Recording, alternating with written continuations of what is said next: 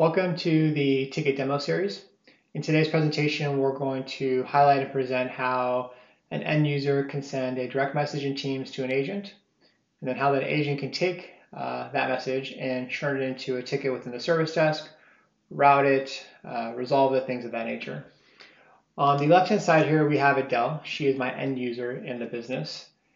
She'll be asking for stuff from the business. And on the right-hand side here, we have Diego. He is my agent in the business, and he'll be receiving those requests from the business. Adele's going to message Diego this morning. Her computer is running slow, and she'll send him a direct message letting him know that. Computer is running slow. Now, Diego will receive that message in Teams like he normally does. And he can respond in Teams if he wants, but because he is an agent, and because he has Tikit installed, he can do some interesting things with that message. There's three things he can do.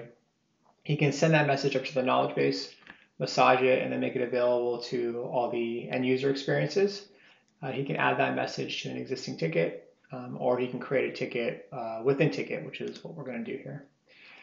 When we send that message up to the ticket creation process, a couple of pieces of data are brought over, a couple of parts of the message. One, Adele's made the requester because she sent Diego the message.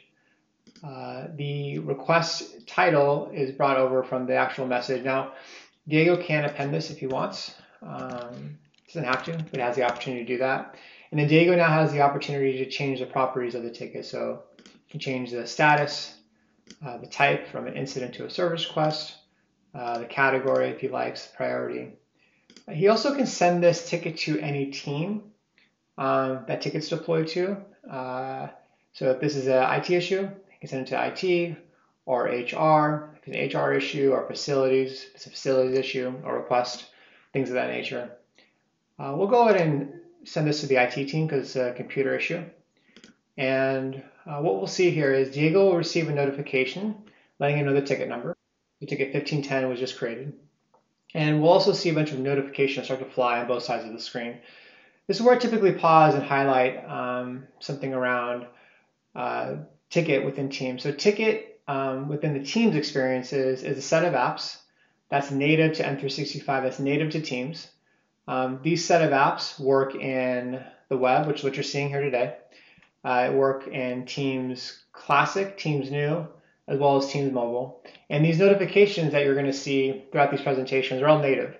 So just like you receive a direct message notification, you'll be sent a Teams notification when a ticket's reassigned or updated. It's context to where you can go into it and see the details of that message with respect to that ticket. So ticket 1510 was created. And what we'll do is we'll close this out and we'll show you where this went inside of Teams for Diego.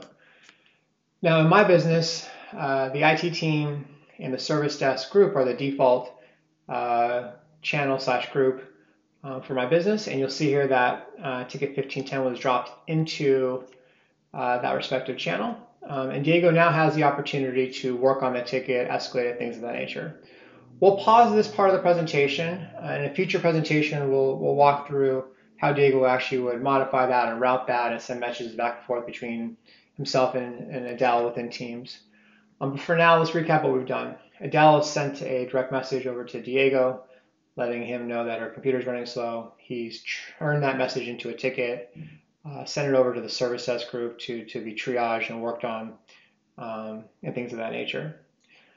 Thank you for watching today's presentation, and if you have any questions, please email team@tikit.ai. Thank you.